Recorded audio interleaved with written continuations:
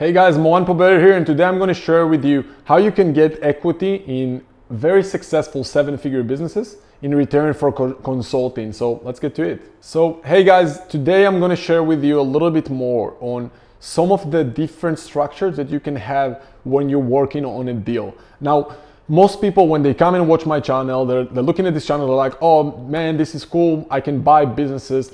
But they think that they need millions of dollars in their bank account in order to buy those businesses.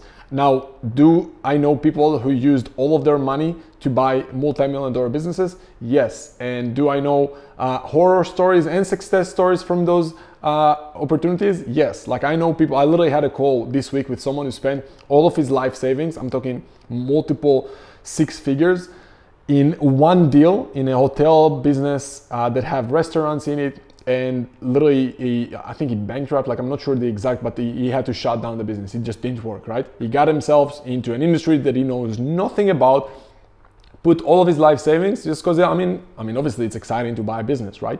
Now, when I work with my clients, I share with them, like I think we have 8 or 9 different structures where you can get a deal with a business that isn't involved any of your own cash.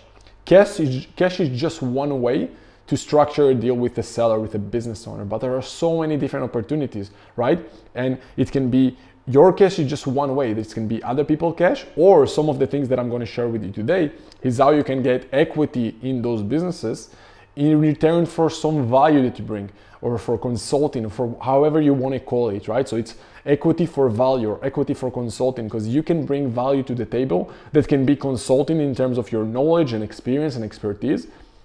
And you can also get equity in those businesses in return for any other value that you can bring to the table. And that's what I want to share with you today. Now, obviously, if you can follow those things, and I've done many of those deals where people literally give me equity in their businesses in return for some value that I can bring to the table.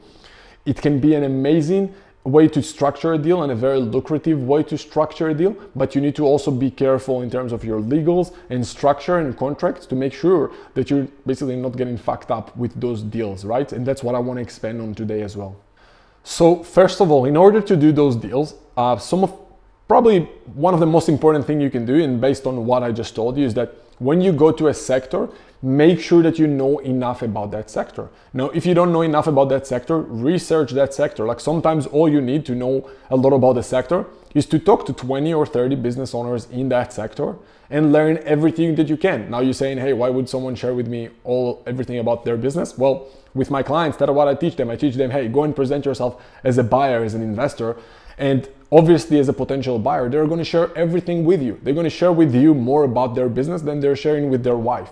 Like probably the only person who's going to know more about their business is like their accountant and perhaps the lawyer, right? Mostly just their accountant and you, because you're the potential buyer. You are in there to figure out if their business is even a fit for you to get involved with, right? So that's the first thing. You got to get involved with businesses that you know something about, that you have some passion about, some experience ideally, some contacts in that or network in that sector.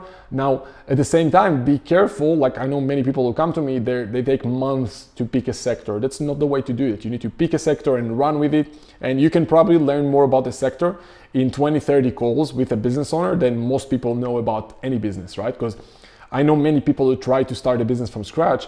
Guys, learning from someone who already owns a multi-7-figure business, you're going to learn more about that sector in business than starting a business from scratch in that business. Because when you start a business from scratch, you're only going to learn a specific lesson on that business, on that sector, based on where you at in the progress of growing that business, right? So a business that's doing between 0 to 100,000 a year isn't getting or learning the same lessons as a business who's making like multi-7-figure in revenues each year, right? Now, if you don't have experience or contacts or passion about a sector, go for a sector that you have curiosity about, that you're thinking with yourself, hey, you know what? I'm willing to learn about this sector because it's interesting to me. So go for those sectors. Go for sectors like, you know what? This is a really, really interesting sector. I'll go and learn that sector and I'll do that. So that's another opportunity and idea for you. Now, in terms of how you do those deals, right? So how do you get equity in return for value or equity? I can give you a case study and share with you based on that case study what you can do and just give you one sample in terms of many other opportunities that I'm working with my clients and showing them how to do, I'll show you one example of how you can get value in return for equity in that business. So my friend got a very successful business right now. I'm talking multiple 8-figure business, like high-end 8-figure business, right? Now, I'm not saying that everyone got that, and I'm not saying that you even need that, but that's just to give you one example on how you can make things work. Now, that person got office space, they got amazing softwares and employees and operations and finance departments and pretty much anything that any business in their sector would love to get access to.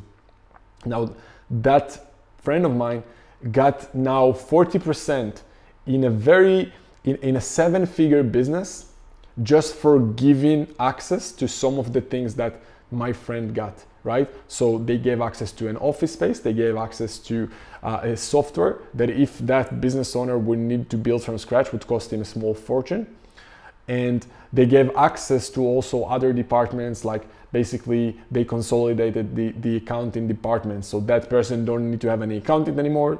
This guy is handling that, right? And obviously he's also adding value in terms of support for that business.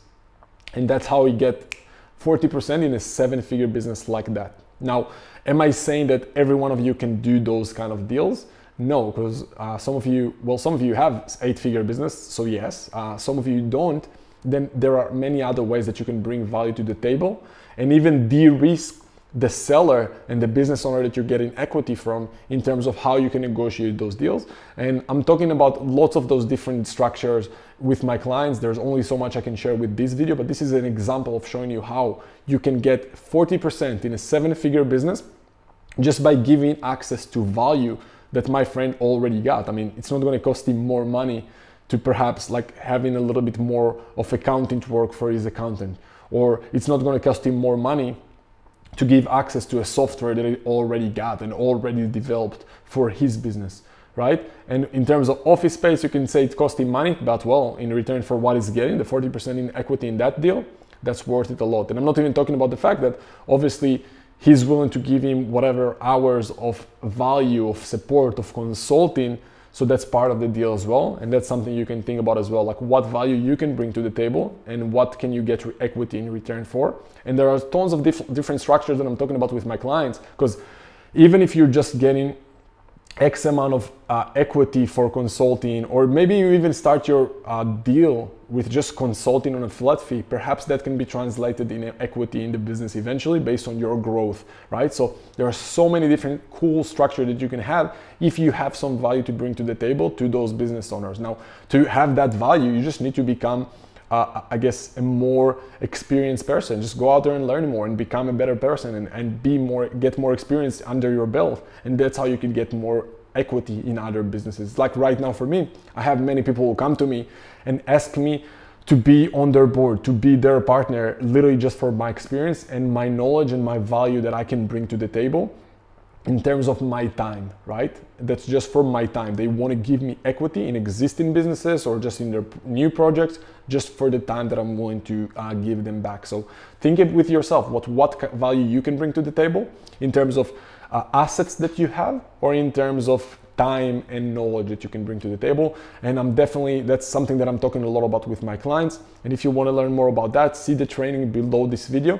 It's going to show you the training of how some of my clients are buying 1 to 3 businesses in a year, and how you can do the same even if you don't have millions of dollars in your bank account, and how you can structure those cool no cash down deals, and how you can do the same for yourself. So if you didn't yet, please like this video, subscribe to the channel, and let me know in the comments below what you think. I'd love to hear some feedback, if you like it, hate it, so I'll know how to get those videos better, or stop them for you if you really hate me. No, I won't do that. But yeah, let me know in the comments below what you think. I love sharing this with you. I know those are lessons that I wish someone taught me when I started in this journey of business, and I know and I hope that it will add value to some of you guys. So I hope you enjoyed it, and I'll see you soon.